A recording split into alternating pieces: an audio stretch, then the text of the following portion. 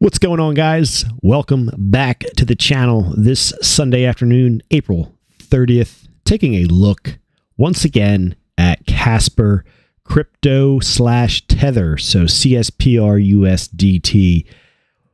Taking a look at the daily chart. Maybe we'll go into a 3-minute chart. Guys, welcome all of the new subscribers to the channel. Appreciate all 2,100 plus of guys and gals, investors, like-minded individuals. Guys, Casper getting another nice move here, knocking on some important resistance doors here, and looks like at any moment it could get a breakout higher. The 6 p.m., so 2 hours from now on the East Coast, we will have the stock market futures open, which means the Bitcoin futures will be open for trading. And that might be the catalyst that sends Casper either higher or lower this afternoon, this evening. So we'll have to see if that can trigger some little bit more excitement here, although we are currently up 2.71%. So guys, let's take a zoom into the chart. If you hear that beeping in the background, I am making some afternoon coffee. So we have resistance. If you're new, we'll do a quick recap, guys. We have resistance off of this last double bottom. So the double bottom came in at, let's see, 334 was support, rallied all the way up, finding some short-term resistance at our levels along the way. So 415, 435, 466, not much resistance at the fives, and then or the low fives, and then we actually had this short-term blow off top here through 571 and then closed below, and then we pulled back pretty sharply, finding support just above our 466, and then we have rallied. Once again, we find ourselves, Casper cryptocurrency finds itself, guys, at the 571 resistance. Today's high was 573. Our level is 571. So it is knocking on that door and it wants to get out above that. Is it ready? Is it time? It looks like it's closer than it's been in a long time. If we take a zoom out, let's close the watch list up. You can see we found resistance. We actually didn't quite get to that 571 level over on the 17th of October. We found resistance at the 524, 522, and ultimately the 509 level. Once again, resistance came in at 466, double bottom, rally, and guys, this thing looks poised for a big, big breakout. You could see over here, support back in March of 22, support for a short term in May, and then it broke big time, guys. I mean, that was a price drop within a couple days of 45, 47, 48% in just 1, 2, 3, call it 4 or 5 days.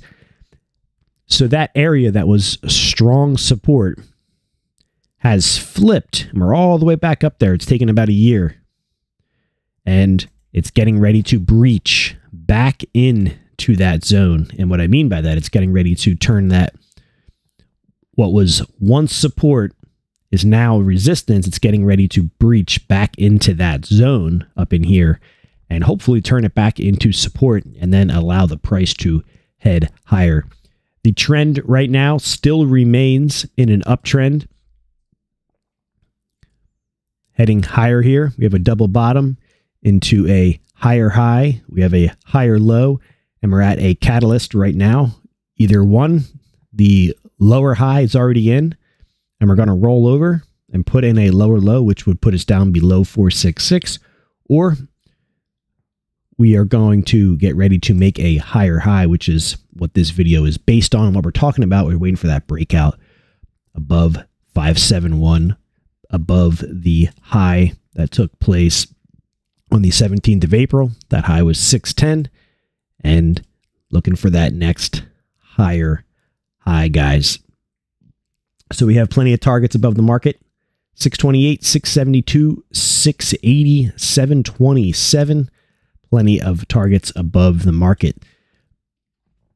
Based on this recent consolidation, guys, gets us a target of 681. So right here at that 680, 681 level from where we are trading at today, which is higher than yesterday, roughly takes us up another, call it 19% from where we're at now, would be a full move, a full target hit based on this recent consolidation at that 680, 681.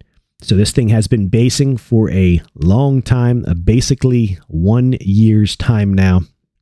Back in this April, May timeframe is when we broke down, and we've been consolidating ever since. This has not only one is this a, let's put a box around this so it's easier to see. This is a big consolidation, and we are actually outside at the upper end of the range. I guess the upper end of the range would be a little higher. It would be essentially up in here.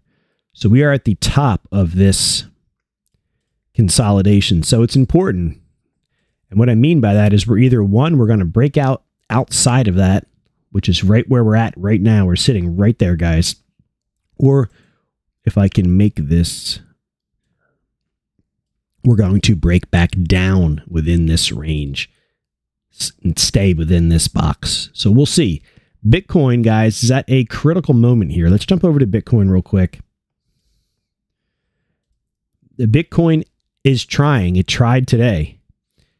It's creating this little wedge here to the downside, and it's trying to, or it wants to, I should say, break out higher, which would put it into some new recent highs above the high here of 3150.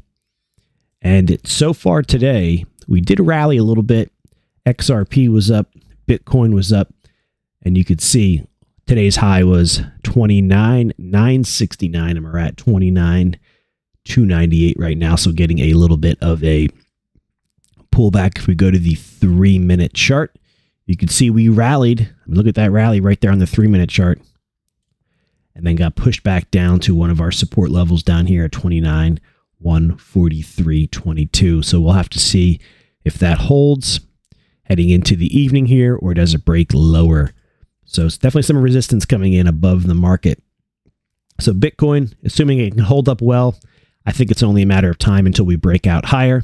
If it can't hold, then we could be, the top could be in. This could be a lower high, and then we're heading lower into a lower low, which puts us below this low over here, right around that 26.9 level. And that puts us back into the low 26, mid 25s. So the uptrend still remains here, but we're in a critical moment where it's either one, it's going to break out higher, giving us a higher high, or two, the lower high is already in, and it's just getting ready to pull the plug and head lower. Depending on what this does, it's going to carry over back into Casper. So we're keeping an eye on Bitcoin as we usually do. It's the elephant in the room. Usually what it does, the rest of the market will follow suit for the most part. But Casper looks very strong. All the dips are getting bought. There's support showing up at all of the sell-offs, and it's at the top end of the range, guys. It's either going to break out or it's going to head back into this big consolidation. So that's why we're watching Bitcoin. And a measured move for us based on the most recent consolidation, like I said, is a potential 20% move coming. Gets us up to that 680, 681, this blue line on my chart. And then if you throw the fibs on there, which is what we did yesterday, which is what we'll do right now, the fibs get you a higher, much higher price targets, of course. But the first fib level, the 1618, gets you up there to a 7 or so, low to mid 7s. So just a little bit higher than our target, but still a solid move higher. And then from there on, much higher targets, of course. So Anybody who has been buying this, who has bought this, I should say, down in the 2.8s or the 2.6s, excuse me. We were doing videos all along here talking about nice support showing up, sitting very well. I think that would be an 80+%, maybe even higher. Oh, no, okay, so we're 100+% off that. So very nice. So keep your eye, guys, on what's right now resistance, which is the 571 for Casper. Looking for a solid breakout above that. We'll see if it takes place. We'll see if Bitcoin can hold itself together, and that should kind of tell us the story here for the rest of the market and Casper. Guys, welcome to the channel. Let me know down in the comments if you are interested to know what I am buying and selling. I might open up a Patreon and share what I am buying and selling regarding the cryptocurrency markets, Bitcoin futures, stuff along that line. Let me know, and go ahead and share down in the comments if you want to know more about that. All right, guys, you have a good Sunday night evening. 6 p.m. futures open. We're looking forward to that. Got a lot of working orders in the market, so we'll see if we can get those filled or if they have a big gap up. All right, guys, take care.